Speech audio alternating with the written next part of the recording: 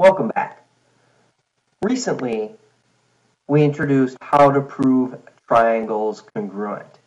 And we said that congruent figures, in order to have congruent figures, that all the corresponding parts of those figures needed to be congruent. Well, we saw that in triangles as well. We said if all the corresponding parts are congruent, then we have congruent triangles. But as we just studied, the truth is, for triangles, we only need particular corresponding parts. So side, side, side, side angle, side, and angle, side, angle. That's all we really needed to prove that we have congruent triangles. However, the converse of this is true. It turns out that once we have congruent triangles, then it would logically follow that all the corresponding parts of those triangles would be congruent. So we don't need to prove the remaining corresponding parts. We know that once the triangles are congruent, then all the corresponding parts are congruent. So, if two triangles are congruent using only three parts, side, side, side, side angle, side, or angle, side, angle, then the remaining corresponding parts must be congruent. Well, what does that mean for us? Well, we are going to continue our proofs, our logic, beyond just proving the triangle congruent. And we can prove the remaining parts by saying that corresponding parts of congruent triangles are congruent. Corresponding parts of congruent triangles are congruent, or CPCTC. And this is a very common reason that we will use in proof, and this will always follow congruent triangles. You cannot have CPCTC until you have congruent triangles. And there you heard me say it, CPCTC.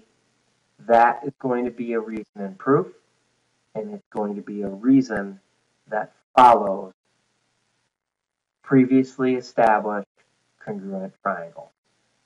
Commit this to memory. Corresponding parts of congruent triangles are congruent. CPCTC. Also in this section, there's an introduction to circles. We'll be using circles in our proofs as well, and some characteristics of circles. A circle is defined as all the fixed points that are a fixed distance away from the fixed point. Okay, so the circle is made up of an infinite number of points that are all equidistant or the same distance away from a single point. Well, that single point, that fixed single point, is the center of the circle. And that fixed distance from the center of the circle is called the radius of the circle. So no matter where I draw a radius, that is going to be a fixed distance. All of these radii are the same distance away from the center of the circle. So we picked up another reason in proof. Our reason in proof are all radii of a circle are congruent. And of a circle is important.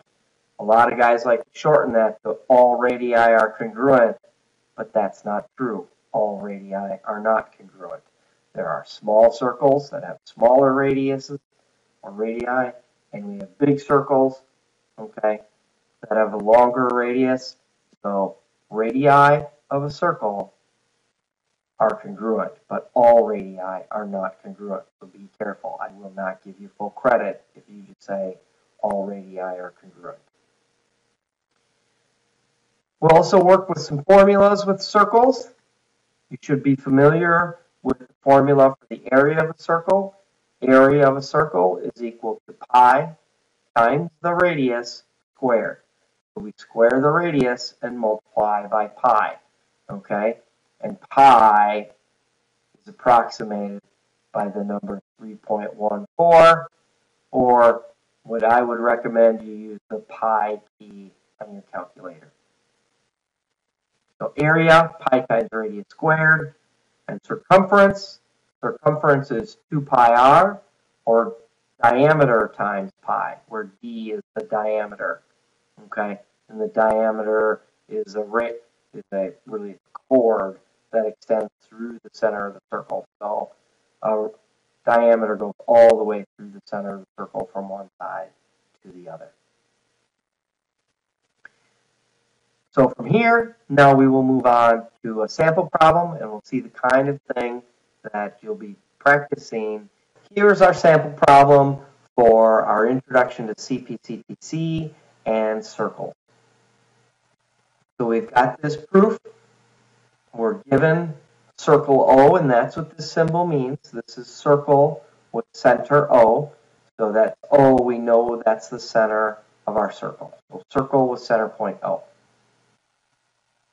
And we are given that angle T is complementary to angle MOT, and angle S is complementary to angle POS. And we want to prove MO is congruent to PO. So we want to get that segment congruent to that segment. So let's take a look at our proof. We'll start with circle O, that's given. And what we probably are going to want to do here is first prove these triangles congruent. So I've got circle O. From that, I know, of course, that radii of a circle are congruent. That's what we saw in this new section. So we can say OT is congruent to OS because radii of a circle are congruent. And then I also know that angle MOT is congruent to angle POS. So MOT is congruent to POS. I'll mark my diagram for the radii as well. So we know that because they're vertical angles. Angle MOT is congruent to angle POS because vertical angles are congruent. Okay? Now I've got angle T is complementary to MOT and S is complementary to POS. Well, MOT and POS are congruent from our previous step. So we have complements of congruent angles. So now I know that angle P is congruent to angle S because complements of congruent angles are congruent. So I've got this business here, and if I take a look at my diagram, I can see that I have angle, side, angle. Hello. And we have company. Hello. Good night. So a special guest this evening. So we have complements of congruent angles are congruent, and then we look at our diagram, and as I mentioned, we have angle, side, angle. So let's go ahead and write our congruent triangles, and we've got to be careful with our correspondence. So triangle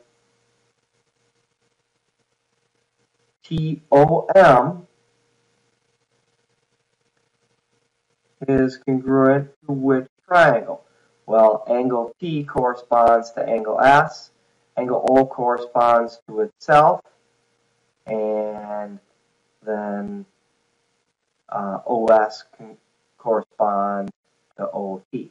So triangle POM corresponds to triangle SOP. We've got to make sure we have the correct correspondence, and that, of course, is angle, side, angle. And our steps that led up to that were step 2, 3, and 5. And if you want, you could write 3, 2, and 5. So we have angle, side, angle, 3, 2, and 5. But we want to get MO congruent to PO. Well, MO and PO are sides of our triangle. So MO is congruent to PO because once we have the triangles congruent, then we know all the remaining corresponding parts are congruent. So we can use CPCTC, corresponding parts of congruent triangles are congruent. So there's an example of how we use our information with circles, and we've also incorporated CPCTC into our proof. So we'll do more practice with this when I see you in class.